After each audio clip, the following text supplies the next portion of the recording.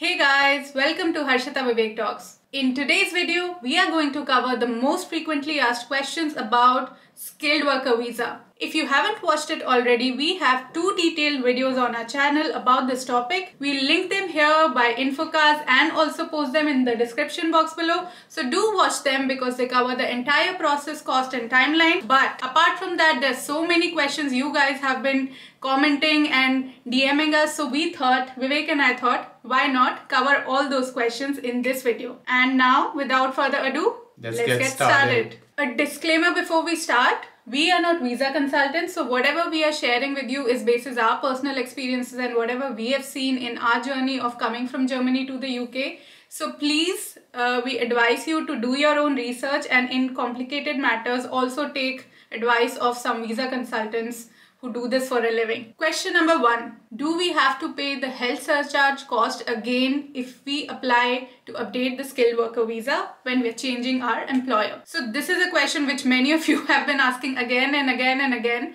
So just to clarify, you pay the health surcharge cost the first time you apply for a skilled worker visa, and when you apply to update that visa, if you're changing your employer or changing your job, you have to pay it again.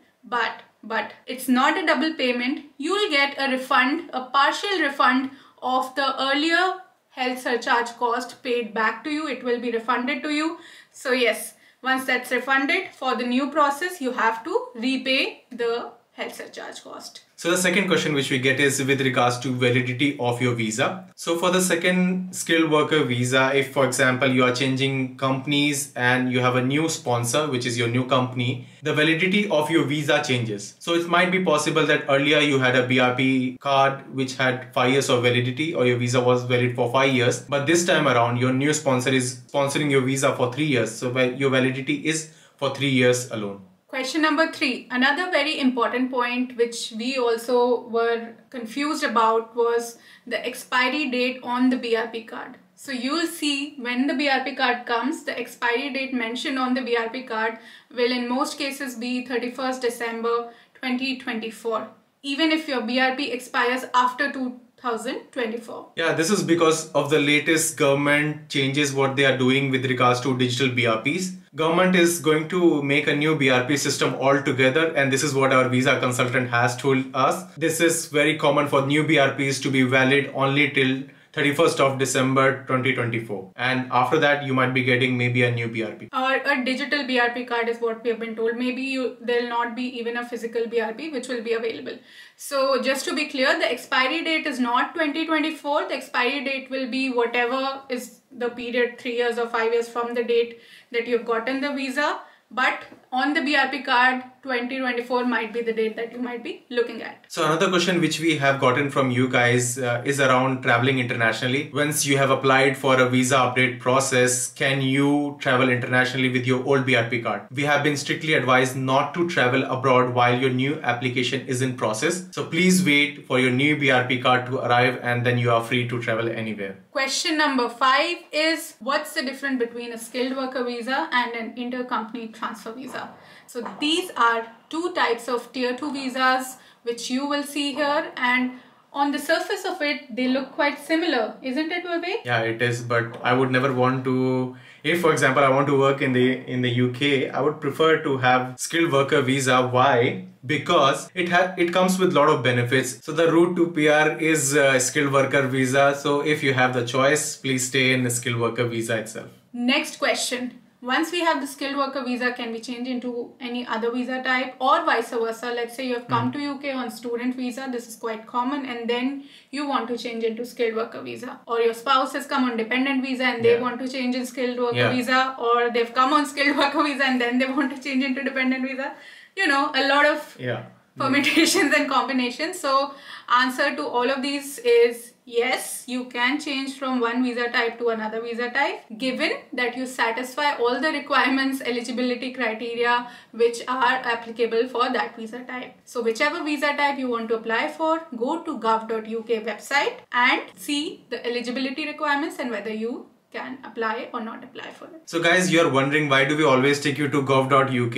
In our opinion, I think this is the best source of all the information that you need to know about a particular visa or anything that you have doubts about. Always refer to the government site. It will give you the concrete and the latest information. And in UK, given the conditions, a lot of things keep changing on the fly. Yeah. So whatever we are saying is basis what is happening right now, but it might be that they update the conditions 1 month later, right? So always go to gov.uk. So one thing which we have noticed, and some of you have asked as well, with regards to the BRP changes. Does the BRP number or the visa number changes, or even NI number changes? So Harshita, you can tell us more because you have recently updated, right? So when you apply to update your skilled worker visa, let's say if you're changing your job, on the new BRP card, your BRP number will change. So that actually changes. And I was surprised to note that the NI number actually doesn't change. So it remains the same.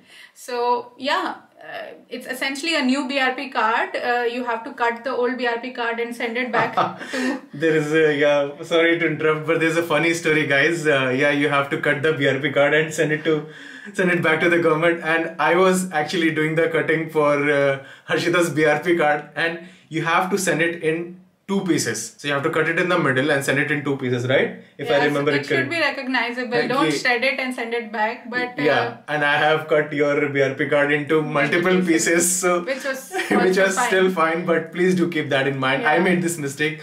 You please don't do it. Yeah, and you have to send it back, otherwise you get a fine of 1000 GPP. So moving on to our next question. Guys, I'm surprised sometimes by the questions you guys put us, and I was surprised by this one as well. So somebody has asked, can you sponsor your own skilled worker visa? So which is a little tricky, and I will tell you, you cannot sponsor your own skilled worker visa. You have to have a valid employer, which is listed in the government site, which we have already referenced in our video 1. So please go ahead and see that. And then there are a list of employers who can sponsor skilled worker visa. And in case there is a new company which wants to sponsor new visas, new skilled worker visas, they have to apply and send a fees to government. And it's a longer route, but your company can also do that. But you yourself cannot sponsor your visa. Then you have to take an innovator's visa, if I'm right. There are some other visas. There are some other visa types where you can self-sponsor yourself, but not in skilled worker visa.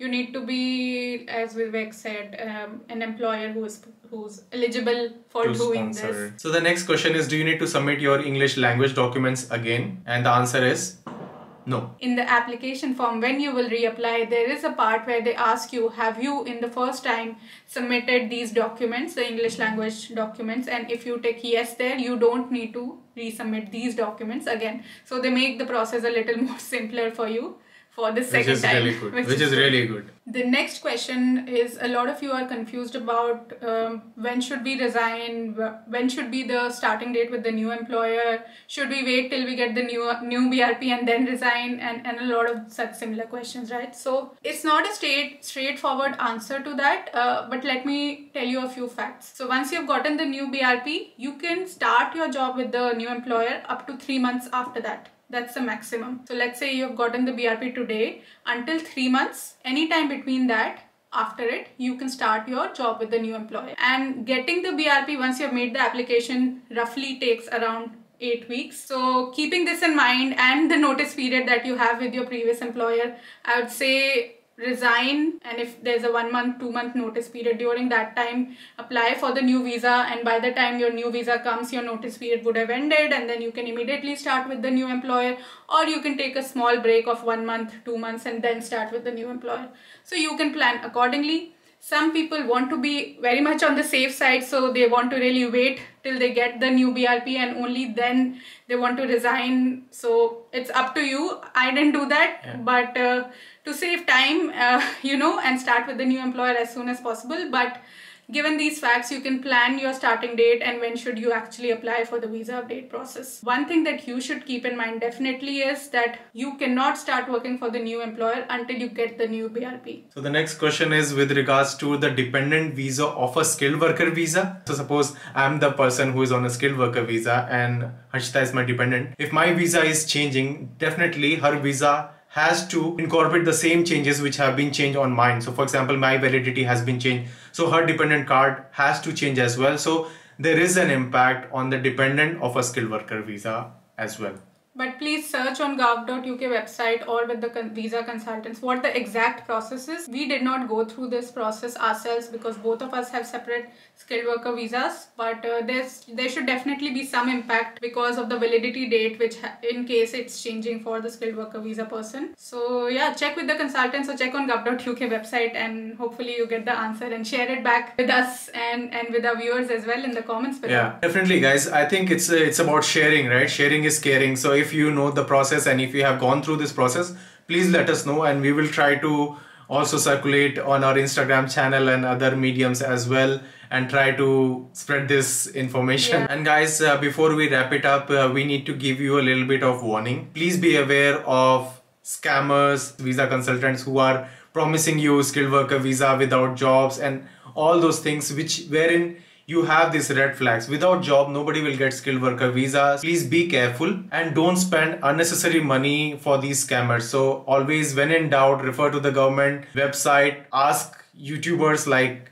us, and if we have doubts, we will tell you guys. And guys, also just wanted to let you know, we have recently launched our one-on-one mentorship or coaching calls. So if there are certain queries or questions that you have that are not being answered through the YouTube videos or through the Instagram reels, you want to talk to us one-on-one on a call, so we will post the link in the description box below. Go to that link, book a session with us, and we'll answer all your queries personally. Yeah, I mean, who wants to use it? Like, for example, I'll tell you, if there are students and if there are working professionals who want to understand the job opportunities for that particular field, people in IT, digital area, or in business areas, strategy consultants or marketeers, if you want to have a one-on-one call and want to understand how could you increase your chances for getting a visa, getting a job. So yeah, you can benefit a lot from our call and from our expertise. So yeah, please feel free to book a call and we'll try our best to help you. So hope this video was useful to all of you guys. Let us know what more questions you have about moving to the UK or about MBA or studies in Germany and UK, and we'll make sure to cover that in our next video. Till then, take care, stay safe. Ciao.